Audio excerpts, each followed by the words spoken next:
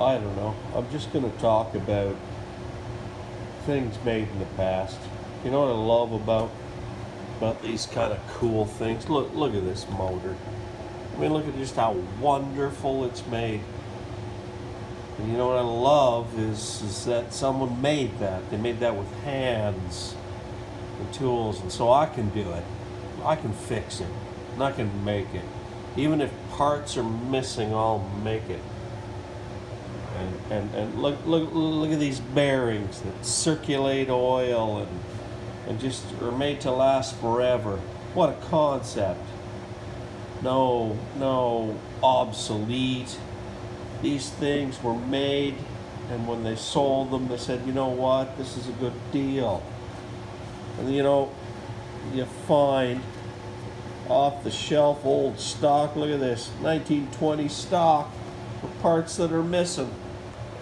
Okay, for those following on the Century rotary start induction run motor, I'm working on rebuilding the brush cage, which is casted out of solid copper.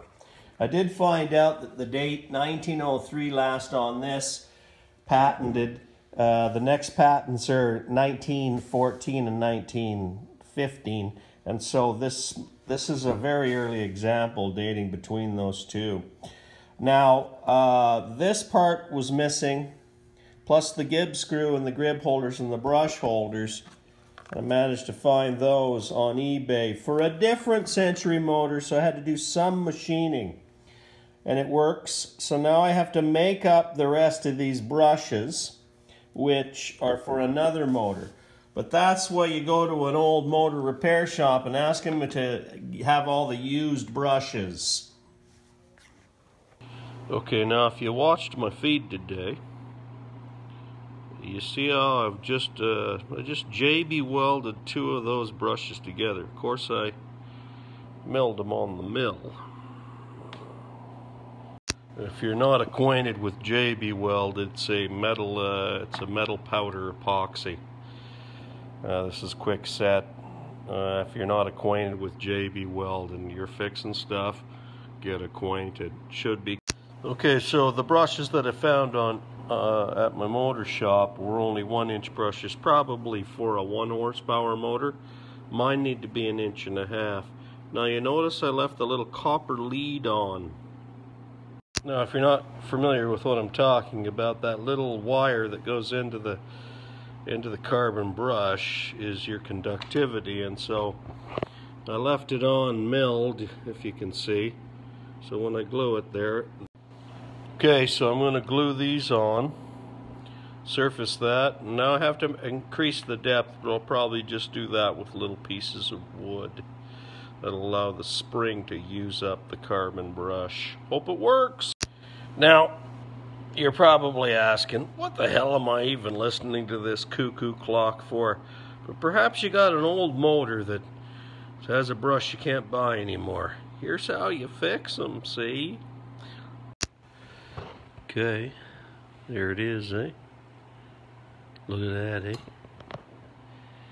Look at that. Look at how nice that moves. Now, I'm not gonna like my own post, but if I was gonna, I probably would on this one. That's perhaps gonna work. Now watch, with my luck, the motor windings will be burned. Okay, moment of truth. I'm actually gonna reassemble this. Got all my brushes moving. Now, if you haven't followed me, you'll know that I actually made those brushes.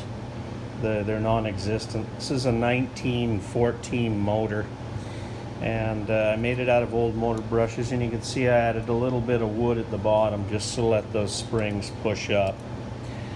I found these parts, believe it or not, that were from a different type of motor, but I machined them to fit. So I'm going to stick this on.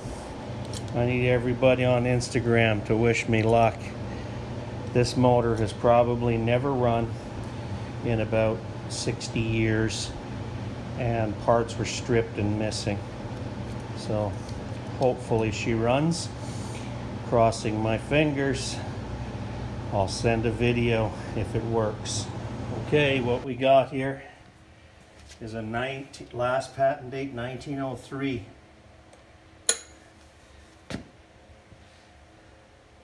I've got it to a point where I can check it out. Has no signals for the brushes. I have a beer there if it runs, because this thing's risen from the dead if you've been following me. Look at that. Oh, you can smell the ozone. Shutting it off. Friggin' cool as hell. Cool as hell. Unbelievable. Guys, it's friggin' alive.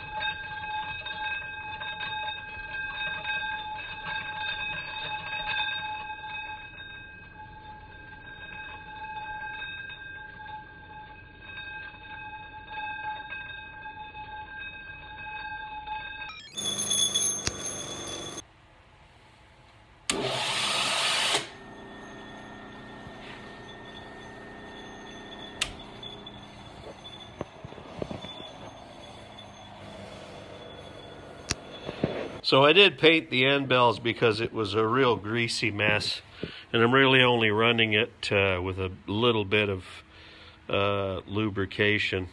This little ring pulls up out of a well and lubricates.